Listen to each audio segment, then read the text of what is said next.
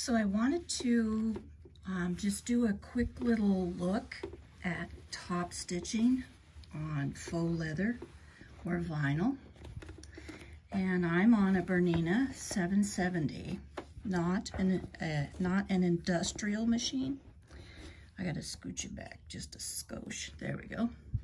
So I'm on a domestic, and quite often there are ways, if you're a bag maker, that you have to become an engineer or an inventor to sidestep things that a domestic machine might struggle with, where an industrial machine would sail right through it. And one of the things is top stitching. So I have this layer, and the seam allowance in here to top stitch through. And so I've got a 90-14 needle. You can use a jeans needle, top stitching needle. But the one thing you have to remember about top stitching on vinyl or faux leather or leather is that once there's a hole poked in the material, it's always going to be there. One little trick that I did one time that worked pretty well was that I hit it with a hair dryer, a blow dryer for my hair, and I got it soft, and I rubbed it a little bit, and I went over it with a little roller that I use in quilting to finger press with, and it really helped a lot. But it was a Mora faux leather, which is very buttery and much softer than this kind of faux leather or vinyl. So that's just a little tip that you can try if you happen to have to, change something out on your top stitching, if you have to rip something out and try to stitch again.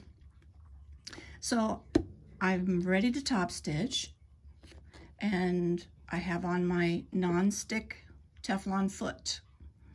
And the thing with this foot is you can't ever let the feed dogs run over the bottom of it. So you always have to start in a little ways, because the feed dogs will kind of chew away the non-stick stuff that's on the bottom of this.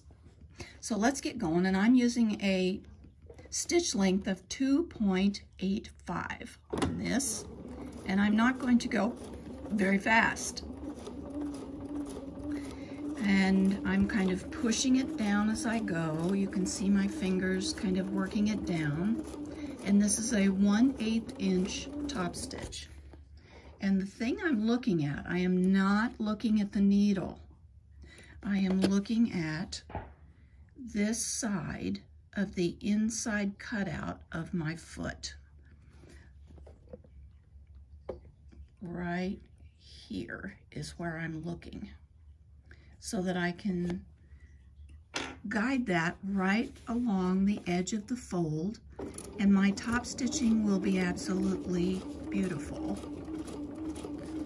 And another thing you always want to do before you start off on any big top stitching, like let's say a handle or a crossbody strap, is to be sure your bobbin is full.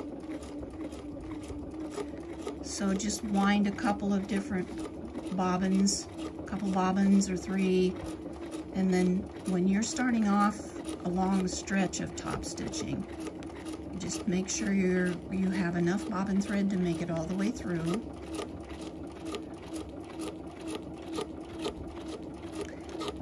And you'll make it just fine. So I'm almost to the end.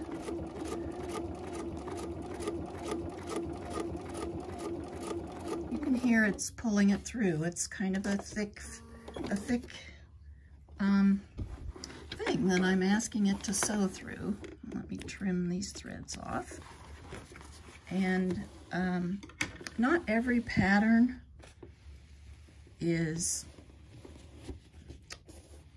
really accommodating to this idea, but this one is. And I love the look of 2 rows of top stitching 1/8 inch apart. It makes the, it makes the bag look so much more sharp and classy. And so I do 2 rows of top stitching whenever I can.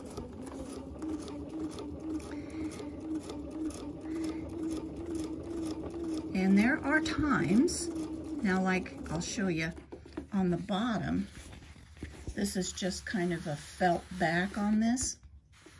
So it's sliding along just fine on the bottom. But there's going to be a place in this where I have to attach a top band around the top of the bag, where I'll have vinyl on both the bottom and the top. And my non-stick foot is keeping it from sticking on the top, but when I have to sew something that has vinyl on the bottom, it's going to drag on the bed of my machine because it's metal. And that's going to affect my stitching, my top stitching. So what I use when I have to do that is I have, you can see this is a well-used, look at the edge there. This is my well-used piece of tissue paper. So what I was kind of getting at was that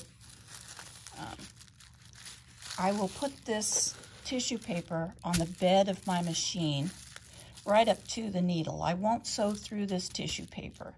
But when you have a situation where you have got vinyl on the back and vinyl on the front, and you need to sew through and do some top stitching, just put this tissue paper underneath and your vinyl will slide right along with no problem at all and no drag.